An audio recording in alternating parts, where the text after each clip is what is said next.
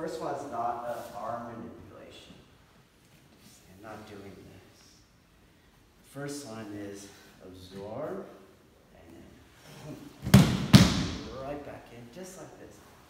Just like this. Doesn't matter where my hand's in because I don't really try to manipulate the arm. I just have them in open end triangles. Here's where I step. And now you can see the grip is weakened. Do you see?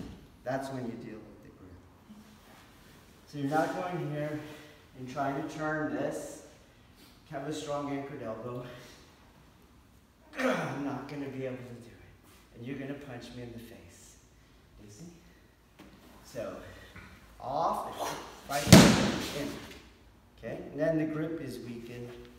Then you find Ikkyo. So absorb, boom. And absorb, boom. Right. Boom. Here, boom.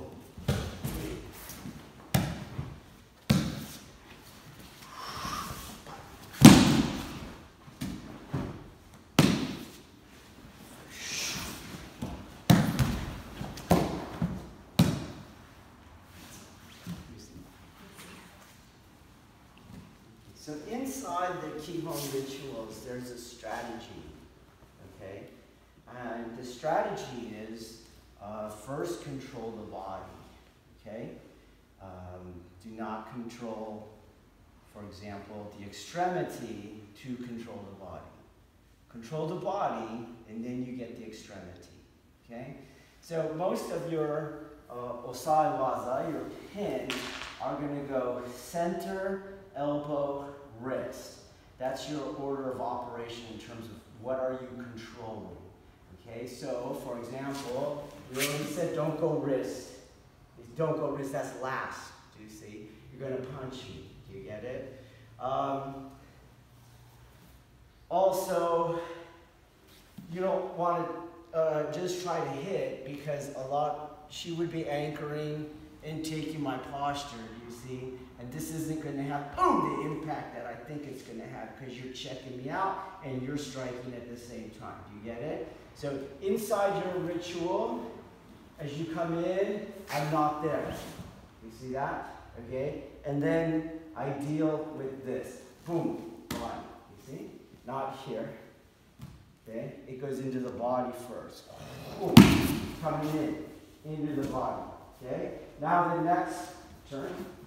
The next order of operation is the elbow, not the wrist. It goes elbow, elbow. You see? The wrist is last. So just as I wouldn't go here first, I go body first, boom. I don't go here wrist second. I go body first, boom, elbow, and wrist last. Got it? So I exaggerated that gap so you can feel that. My hand would be there, but I wouldn't pull it off. The elbow compromises the wrist more, and my hand is there to catch it. Okay? Let's go. Okay,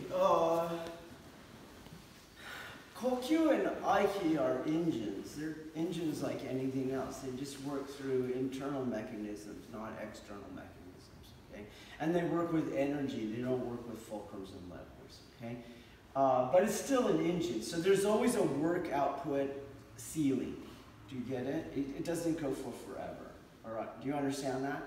A lot of it has to do, like any engine, man, if you don't have good bolts, the bolts are going to come out. You get it? So it has to do, for example, with the quality of your organization. Okay, so how much stress your organization can take has a lot to do with how much energy you can absorb and bounce back off the ground. Okay, so if I have weak corners, which you've all are struggling with or have struggled with, energy goes out the corner and you can't do it. Do you see? But so there's always a ceiling though on all of this. But you're combining it with your external movements. Do you understand? So you can't decrease how much energy the person is putting into you. So for example, when I go here, that's going to be a lot of energy. Do you see that? Because I'm within the power stroke of his, woo! You see that? But if I have good kokyu, it'll work. But of course, it can get to a ceiling that is higher than my work output ceiling. Do you understand? So when you feel, what you're feeling for is that spot here. Do you see that? Okay. And with that, I still have my kazushi patterns. See, he's going this way. Because it takes more energy to go back. So we want to start him spiraling.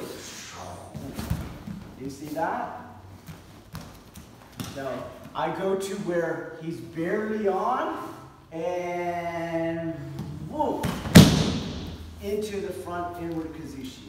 Do you get that? Okay, so that's just like Ikkyo. So each on Kata-Dori. So it doesn't change here. Woo, and woo, and up here.